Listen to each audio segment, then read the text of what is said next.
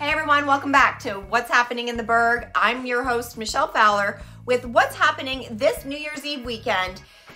Let's jump right into these local events. On Friday, December 29th, head to Lake Placid Olympic Center for an Adirondack Winter International Hockey Tournament between UMass, Arizona State, Cornell, and Clarkson. This event is on Friday and Saturday.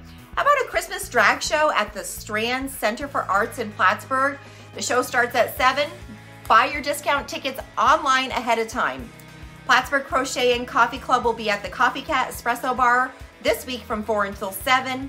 Next, hit up Old Souls in Plattsburgh for a high energy show with Lowmen live starting at 8.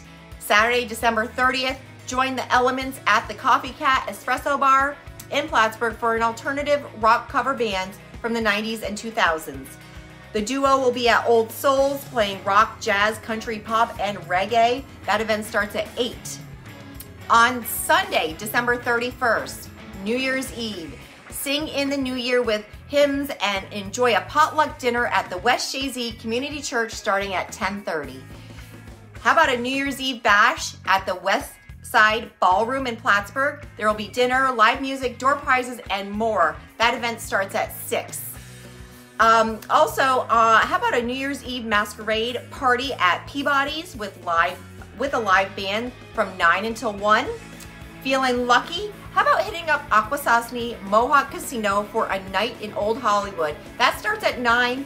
It is an Old Hollywood theme, so dress up for live tunes, a balloon drop, and complimentary champagne. New Year's Eve with Ursula and the Major Key will be at Monopole at 10. And on New Year's Day, woohoo, 2024, hit up Point of Rush State Park at 11 for a hike. That will be for all ages and abilities. There is a 1 or a 3 mile hike. The complete details for all these events and more are in the text below. I hope you have a wonderful New Year's Eve. Thank you for joining me, and we'll see you next year.